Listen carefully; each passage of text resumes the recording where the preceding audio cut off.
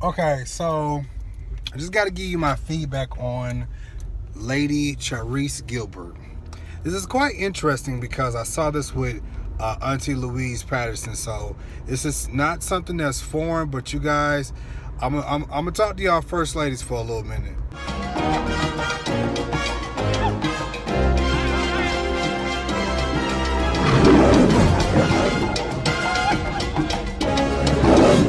So I was listening to the story and all the details that I'm finding out from the Detroit News.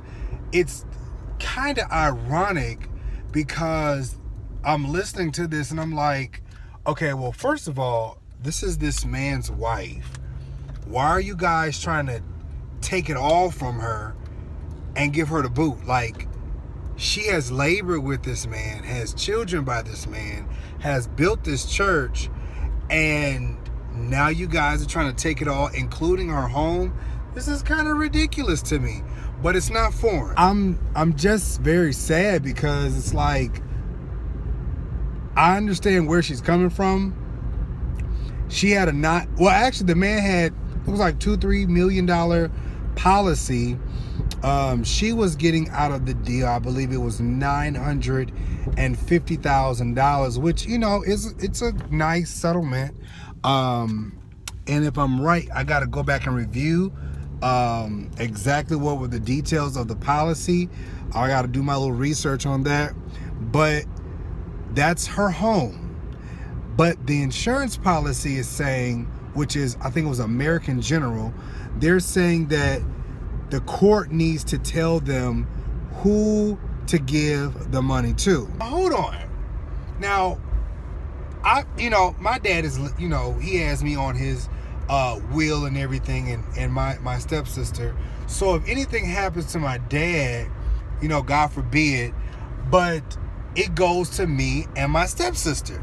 So it's like, we're going to be nice, we're going to be left nice, and, I ain't got to do a little bit more.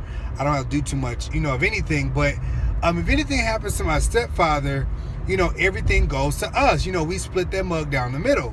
So it's like, why does the judge have to tell you who to give the money to? That's not right. It sounds a little fishy to me. It sounds a little fishy. It sounds very fishy because it sounds like somebody's working on the inside trying to make sure that whoever these church leaders are, that they get money.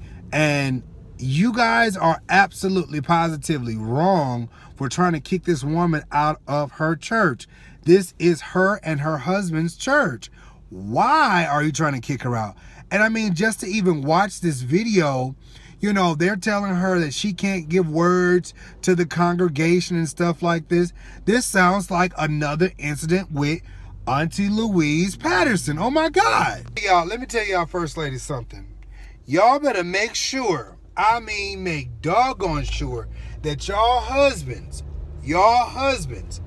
leave specific instructions where you can see the instructions and they can see the instructions. Because if y'all have built this ministry together, y'all have labored together, y'all done been through all the stuff.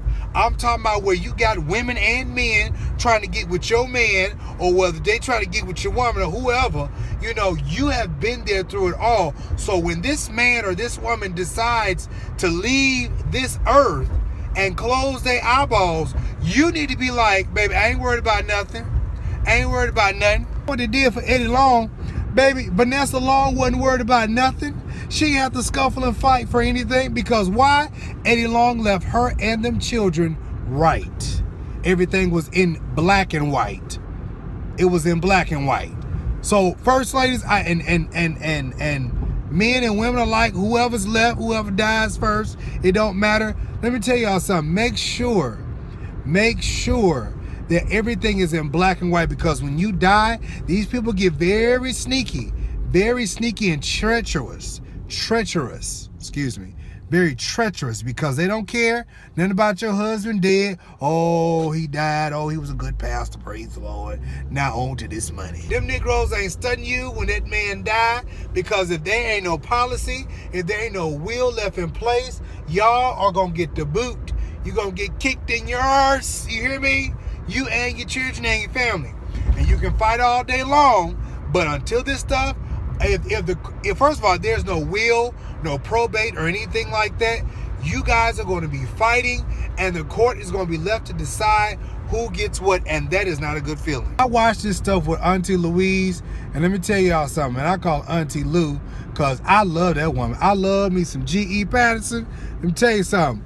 That man, you know, he had to deal with some mess too, but let me tell you, he was the OG, triple OG.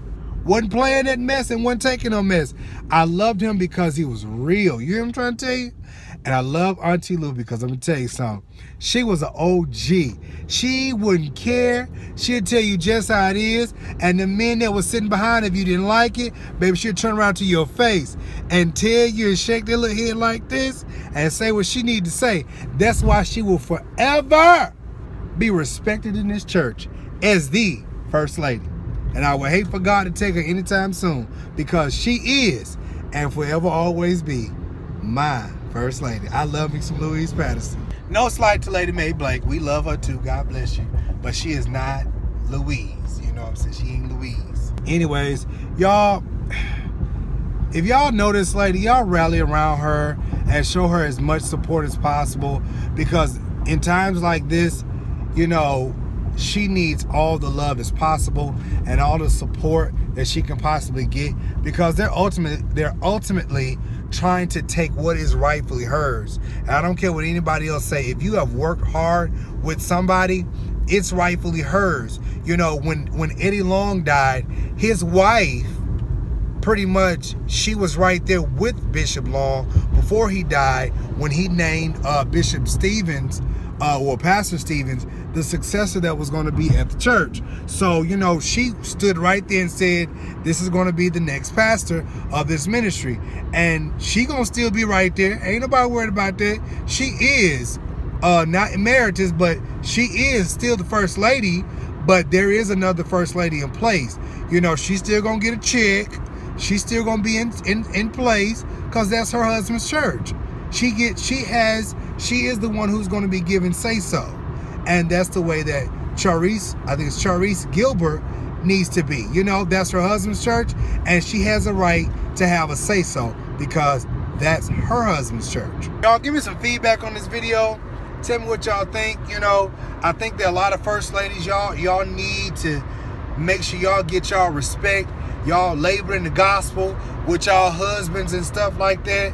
And some of y'all men too. You know, when your wives die and they the pastor and stuff like that, and they, you know, folks try to take stuff from you and everything.